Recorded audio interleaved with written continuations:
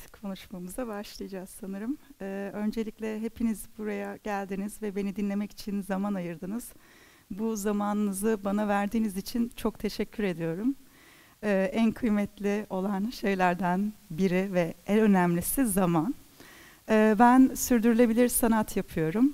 Sürdürülebilir sanat aslında benim için iki anlamı var. Öncelikle nesnenin sürdürülebilirliği ile ilgili bir mevzu. İkincisi ise sanatın sürdürülebilirliği ile ilgili bir mevzu. Ben bu iki tanımı bir arada kullanarak sürdürülebilir sanat tanımını ortaya atan belki ilk kişiyim, ilk sanatçıyım. 99'dan itibaren yani 22 yıldır sanatla uğraşıyorum, sanatla yatıyorum, sanatla kalkıyorum. Bütün yaşam biçimim bunun üzerine kurulu ve bu hikaye üzerinden ilerlemeye çalışıyorum.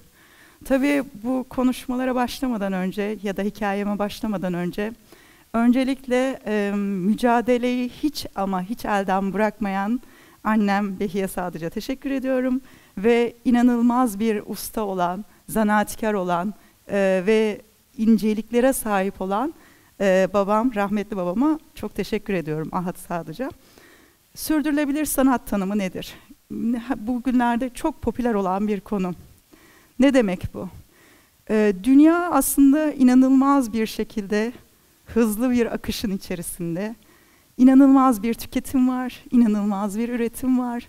Ve sürekli olarak alıyoruz, atıyoruz, kullanıyoruz, bilincimiz var, yok arasında gidip geliyoruz ve bir çılgınlık hali içerisindeyiz. Ve aslında dünyanın o tüketimini, o kaynaklarını bilinçli ya da bilinçsizce kullanmaya çalışıyoruz ve bunun bir tanımını da ortaya koyamıyoruz. Sürdürülebilirlik aslında bugünlerde popüler bir konu ve ben 2000'li yıllarda işte ileri dönüşüm, geri dönüşüm diye bir şey var ya da çok fazla tüketiyoruz. Gerçekten bu tükettiğimiz şeylere ihtiyacımız var mı? Neler yapıyoruz? Neler yapmalıyız konusuyla ilgili sürekli olarak düşünmeye başladım. Çünkü bir sanatçı olarak bir yerden başlamak lazımdı. Diğer kişiler gibi ben de alıyorum. İhtiyacım var mı, yok mu? Düşünmeden kullanıyorum. Kullandıktan sonra atmaya başlıyorum. Ve aslında o zamanı ve nesnelerin bitmemişliğini görerek bir şeyler ortaya koymaya çalışıyoruz ve aslında kendi kişiliğimizi ve kimliğimizi inşa etmeye çalışıyoruz bu attığımız şeylerle ya da aldığımız şeylerle. Tabii ilk önce dedim ki kendimi düzeltmem lazım. Yani nasıl olacak bu? Herkes gibi alıyorum ve atıyorum, kullanıyorum ve atıyorum. O zaman ben bir sanatçıysam ve bunu görmeye başladıysam ve çok fazla tüketim varsa ve bu tüketimi bir şekilde dur demek gerekiyorsa ve bunu dur demek için de bir adım atmak gerekiyorsa ilk önce kendimi düzeltmeliyim diye yola çıktım. Ve kendi atıklarımı değerlendirmeye başladım. Herkes gibi pantolonlarım vardı. Dolabımı açtığımda denim pantolonlarım vardı. Ve baktığın zaman işte maviden işte siyaha beyaza 8-10 tane pantolon birikmiş. Evet, yazın ve kışın kışlıklarımızı ayırıyoruz. Giymediklerimizi dağıtmaya çalışıyoruz. Yerine yenisini koymaya çalışıyoruz. Ve bir döngü içerisindeyiz. Sürekli aslında zamanımızdan verdiğimiz o nesneleri alıp atmaya başlıyoruz. O zaman dedim önce kendi dolabımdan başlamalıyım ve bu atık dediğimiz şeyleri atık olmadığını gösterebileceğim bir hikaye yaratmalıyım. Bu bir ham madde çünkü neticede diye düşünerek sanki o bir boyaymış gibi kullanmaya çalıştım. Ve ilk eserlerimi yapmaya başladım. Yaklaşık 2 yıl boyunca atölyeme kapandım ve 2 yıl boyunca bir pantolondan nasıl eser yapılırı araştırdım. Tabii şöyle bir şey var, bu eserleri yapmaya çalışırken şunu fark ettim. Sıfır atık diye bir mevzu var. Bu sıfır atık dediğimiz şey ne? Bir nesneyi, herhangi bir durumu, herhangi bir yerde olabildiğince son anına kadar kullanmakla ilgili bir mesele. Dolabımı açtığımda, o pantolonları aldığımda bunları nasıl kullanabilirim ve nasıl neye dönüştürebilirim diye araştırmaya başladım. Ve farklı eserler yapmaya başladım. Olabildiğince pantolonları aldım, teker teker, ilk önce paçasından başlayarak işte bel kemerleri, düğmeler, şeritler, aklınıza gelebilecek her yerini kullanarak sanat eserleri yapmaya çalıştım. Ve 2 yılın sonunda dünyada daha önce yapılmamış 8'den fazla tekniği uyguladığımı gördüm. Arkasından şimdi evet bir sanat eseri ortaya koyduk. Atıklardan oluşan bir sanat eseriydi bu. Tabii ikinci bir problem daha vardı. Sanatın sürdürülebilirliği ile ilgili bir mesele. Bu mesele nedir? Sanatı baktığımız zaman şöyle bir tanım ortaya çıkıyor. 2 türlü mesele vardı. Öncelikle nesnenin sürdürülebilirliği, ikinci tanım ise sanatın sürdürülebilirliği ile ilgili. Biliyorsunuz ki sanat eserleri müze ve galerilerde sergileniyor. Sadece müze ve galerilerde sergilenmesi demek aslında insanların oraya çok fazla ulaşamaması demek. Ben bir sergi açtığım zaman şöyle bir hikayeyle karşılaşıyorum. 2 yıl, 3 yıl kadar bu sergiler için çaba sarf ediyorsunuz, emek sarf ediyorsunuz, bir düşünceniz, bir fikriniz var ve bu fikir üzerine yoğunlaşıyorsunuz ve bu fikri insanlara anlatmaya çalışıyorsunuz. Ama sanat öyle bir hale gelmiş durumda ki hepinize soralım. Yılda kaç kere sergiye gidiyorsunuz? Kaç kere sergiye gidip oradan herhangi bir bilgi ya da bir ışık yakalayabiliyorsunuz? Böyle baktığınız zaman belki 1 ya da 2 kere sergilere gidilen bir durumun olduğunu ortaya gördüm. Yani aslında müze ve galeriler beyaz küp haline gelmiş ve bu beyaz küp şu noktaya evrilmiş. Sanat anlaşılmaz, elitist ve yukarıda bir yere konumlanmış ve bu yukarıdaki tanımdan dolayı insanlar o sanata ulaşamamaya başlamışlar. Bu noktada şunu düşündüm. Eğer insanlar sanata ulaşmak için çaba sarf etmiyorlarsa ben sanatı insanlara nasıl ulaştırabilirim? Ve burada aslında çok önemli 2 nokta var. Bunlardan biri sizin çok bildiğiniz, tükettiğiniz gündelik tüketim nesneleriyle çok anlaşılmaz ya da algılanamaz eserler yapmak değil, olabildiğince sizin bildiğiniz nesnelerle, kumaşlarla, düğme atıklarıyla, plastik, karton vesaire her gün günlük olarak kullandığınız, temas ettiğiniz nesnelerle sanatı inşa edersem o zaman dedim ki bir yakınlık, bir temas kurabilir izleyiciler. Ve işte ilk sorun şuydu.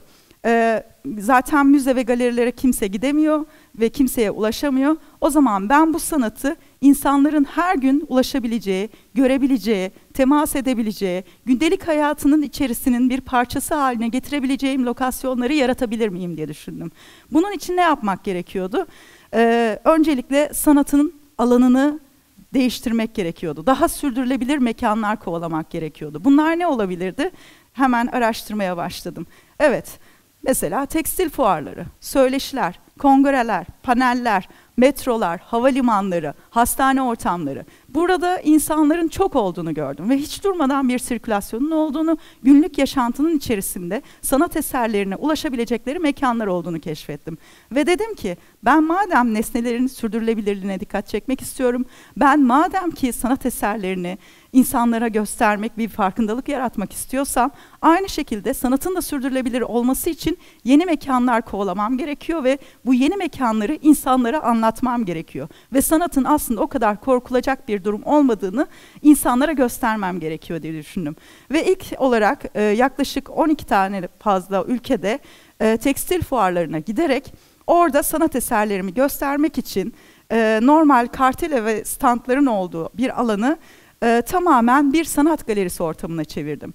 Normalde 15 yıl boyunca edindiğim izleyici kitlesini bir günde edindim bir fuarda. Yani 80.000 izleyici kitlesine ulaştım.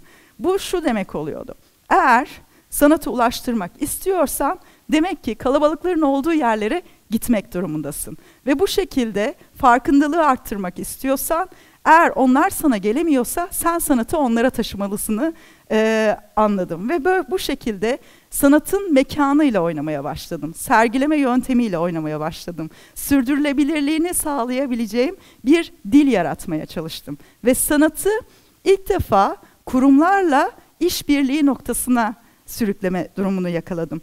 Yani şöyle bir durum var. Sanat yaklaşık 20 yıldır, belki daha fazla, size sürekli olarak şunu söyledi. Sinemayla, radyoyla, işte fotoğrafla, görsellerle tüket, kişiliğini ve karakterini oturtturmak için daha fazla tüket. Reklamlarda işte kadınlar ya da erkekler vesaire, güzel arabalar ama bunların aslında hepsi sanat dilini kullanarak tüket tanımını ortaya koydu. Bu sefer dedim ki sanat tam tersini yapabilir. Tüketmeden önce tekrar bir düşün. Gerçekten buna ihtiyacın var mı? Gerçekten bunu atmak durumunda mısın? Belki bu başka bir şeye dönüşebilir mi? Sorusunu sordurmaya çalıştım. Bütün eserlerimde portreler var. Portreler olmasının sebebi ise sadece insanı insana anlatmanın en direkt yolunun insandan geçtiğini düşünen bir felsefeye sahibim. Eğer insana bir noktada temas etmek istiyorsan, iletişim kurmak istiyorsan göz teması kurmak zorundasınız. Ve bu eserlerimin hepsinde size bakan portreler vardır ve çok uzaktan baktığınızda onları klasik yöntemlerle yapılmış bir yağlı boya gibi algılarsınız. Yakınlaştıkça onun aslında bir yağlı boya olmadığını görür ve yakınlaştıkça onun gündelik bir tüketim nesnesi olduğunu görmeye başlarsınız. İşte bu noktada sizin kafanızdaki ön yargılar, ilk önce sergileme mantığı, arkasından nesnelerin sürdürülebilirliği ve arkasından sizin kalıplaşmış olan düşüncelerinizi yıkmaya yönelik bir adımdır. Ve yaklaştığınızda sizin her gün temas ettiğiniz gündelik nesnelerle karşılaşmış olursunuz. Burada aslında söylemek istediğim en önemli şey şu.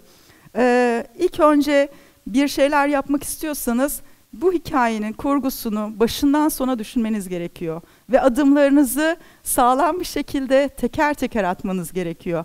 İlk önce bir fikri inşa etmeniz lazım. Fikri inşa ettikten sonra araştırmalarınızı yapmanız lazım. Tüketimin nerede olduğu, üretimin nerede olduğu, bunu çalıştığınız alanla birleştirmeniz lazım. Birleştirdikten sonra bu alanları nasıl daha yaygın hale getirebileceğiniz açıkları yakalamanız gerekiyor. Ve öncelikle bir sorununuz olması gerekiyor ki çözüm bulasınız ve çözüm bulduğunuz noktada da yeni bir dil oluşturabilirsiniz. Ben olabildiğince sorunu görüp, yani zaten 2 sorunum vardı, çevre ve doğa ve sanatın işleyiş biçimi ve bu 2 soruna nasıl çözüm bulabilirim diye yola çıktığım bir hikaye. Ve işte olabildiğince farklı atık türlerini kullanmaya çalıştığım bir hikaye.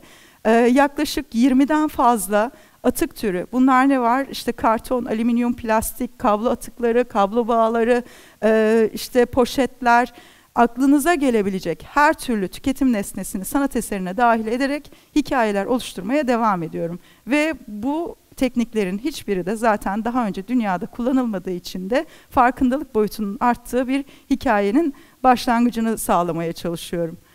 Beni dinlediğiniz için çok teşekkür ediyorum.